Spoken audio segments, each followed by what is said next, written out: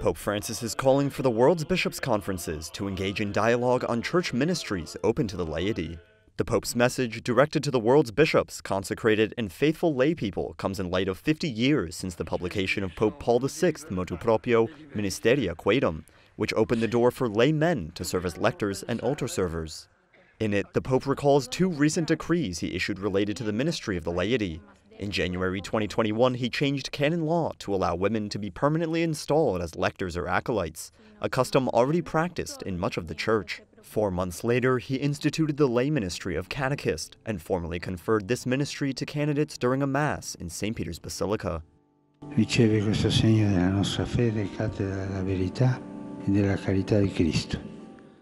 The Pope reaffirmed that these changes do not go beyond the doctrine established by Pope Paul VI, but are a development of doctrine based on the same principles. Pope Francis also said he hopes to begin a dialogue on the ministry of all the baptized in the coming months with the world's bishops' conferences to share the richness of the ministerial experiences they have lived in the last 50 years.